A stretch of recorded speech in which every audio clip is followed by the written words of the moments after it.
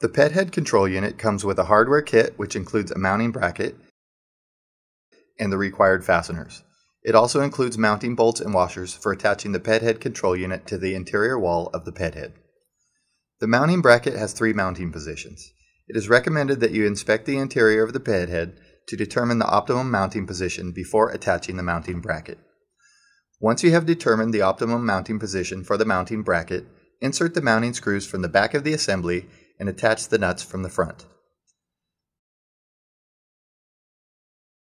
The Ped Head control unit, which is also referred to as the iPHCU3W, will be mounted in the Ped Head, and a cable will be installed to connect the Ped Head control unit to the button.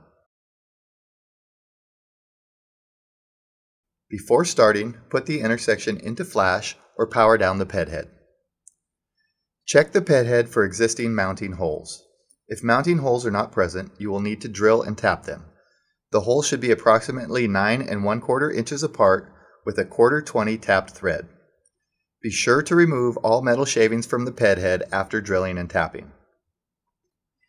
Install the 3-wire cable from the Ped Head to the base of the pole where the button will be mounted. Be sure to leave enough cable to reach from the base of the pole to the button. Remove approximately 2 inches of the outer cable jacket and strip the inner conductors to approximately 1/4 inch. Attach the Ped Head control unit to the Ped Head using the bolts and washers provided in the hardware kit. Attach the inner conductors of the 3-wire cable to the 3-position terminal block located in the upper right-hand corner of the Ped Head control unit as shown in this photo. Connect the black wire to the terminal marked 24 volts DC. Connect the white wire to the terminal marked ground. Connect the red wire to the terminal marked data. Install jumper wires from the lighting terminals of the Ped Head to the 4-position terminal block located on the upper left-hand corner of the Ped Head control unit in this photo.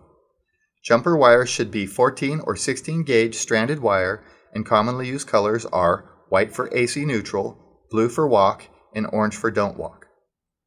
Most Ped Head installations will only require AC neutral, walk, and don't walk wires to be connected, but we have also provided a terminal for an earth-ground connection if one is present. The Ped Head portion of the installation is complete. You may now close the Ped Head and proceed to install the iN3 button on the pole.